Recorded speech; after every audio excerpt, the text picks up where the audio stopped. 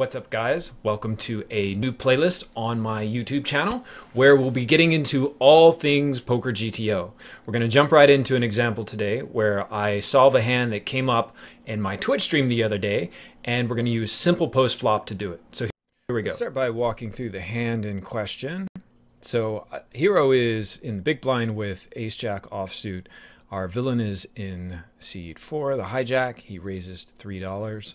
We both have 100 big blind stacks. I think in the actual hand he had a lot more chips, but all of the analysis we do today I think is going to be more interesting if we keep stacks to their standard 100 big blinds.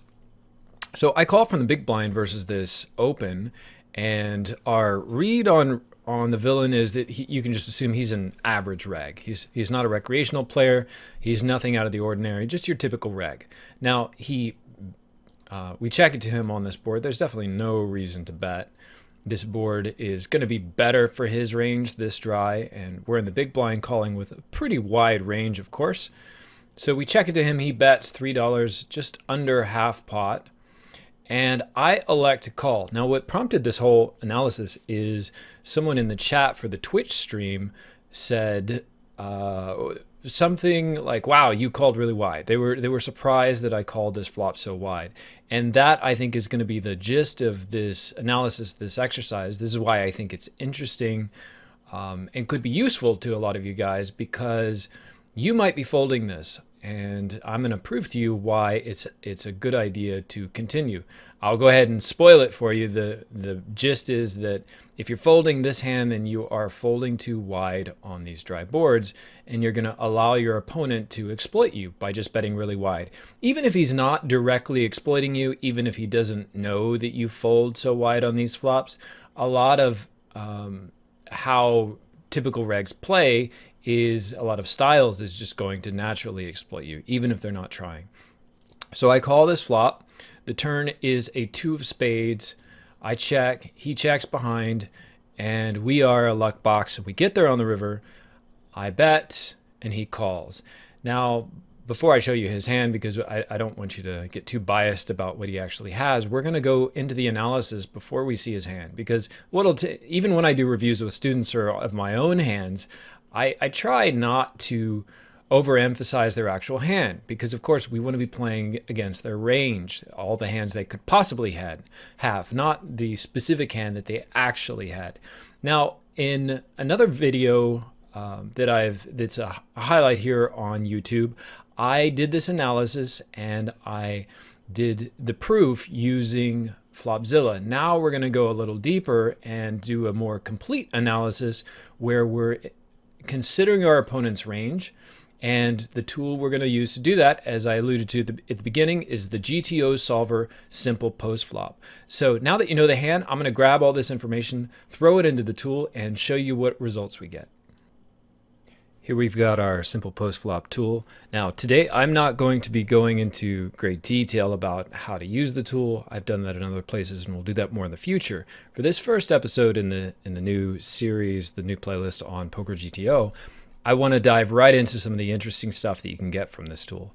Now, I've put in the board and I have run the calculations, and I have 2 ranges I've put in. I've put in a range for us in the big blind, and that's what we're looking at. That's 19%. I've put in a range for our opponent here, opening in middle position, a reg range.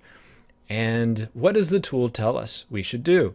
So 100% of the time we should check. As I said earlier, this is a good board for our opponent. We don't have aces and kings and ace king, but he does. So on a dry board like this, and when we've got a relatively wide but capped range, this is his board. We got to check all the time, and the tool confirms that. Now when we check, our opponent is betting. This gives you a glimpse of what he's betting. The green stuff is bet, the yellow is check. And now this is what we're after. What are we defending, and how wide of a range, how wide of our range are we defending? So the tool suggests here that we call with a 38% range, we fold a 49% range, percent of our range, and then we are raising with 13% of our range. So that's the breakdown of our range. And then here's specifically what we're doing.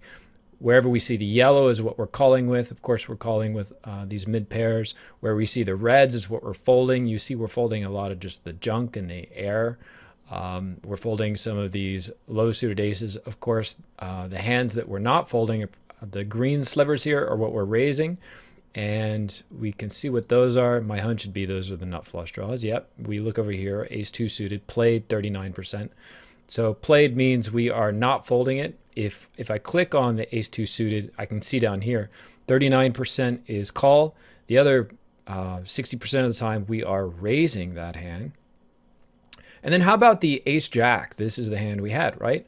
So we're looking at all the ace jack offsuits, and the way this tool works is played is doing the play that you've highlighted. So I've highlighted call. So played means call. So 76% of the time we're calling with ace of spades, jack of clubs. I can click on it, see what we're doing the rest of the time. Okay, 24% of the time we're raising that. Now, what about if I go to the next one? Yeah, we're just always folding with no spade. And then how about something when I do have the jack of spades? In that case, we are calling with it 5% of the time. We are folding 90% of the time and raising 4% of the time. And then if I check one of these other jack of spades, we're calling 84% of the time, folding 5 and raising 10. Now that's interesting. This particular jack of spades, and it's because perhaps it's because we have the ace of hearts, there's some weird blocker thing going on. But with this particular jack of spades, ace of hearts, we are actually folding it a lot. But if we look at the other two jack of spades, we are calling this one 84% of the time, and same here. These two are the same. So there's something funky going on with the ace of hearts. When we have specifically the ace of hearts, jack of spades, it's okay to be folding it some of the time. So, you know, you're going to run in, when you use these tools and do this analysis, you're going to run into some funky things that don't always make sense. And it's, you know, this may be difficult to implement. So my approach to doing it, and this is, I was saying this in the video, is just say, okay, I know that the tool tends to favor these backdoor spade and spade draws. And as the hand actually played out, like I hit my spade draw. So there is value in that. There is EV in that, which is why if you're not going to call, if calling with all of these would be too much, then the hands you choose are those ones with the ace of spades or the jack of spades. Now, the one other thing I want to point out in this video is these baby pairs. So I'm sure you guys often wonder what you do with the baby pairs when, you know, overcards flop. And in the video itself, when I was playing the hand, I said, you know, baby pairs, I feel like we have to call because I know we need to be calling wider than most people probably think on this paired board. Even the baby pairs are strong, but I kind of like the ace jacks, right? Because when we're behind with a baby pair, we only have a 2 outer. Whereas if we're behind with these ace jacks, with backdoor flush draw, we could either run a runner our flush, or sometimes we can spike an overpair. So the tool backs that up.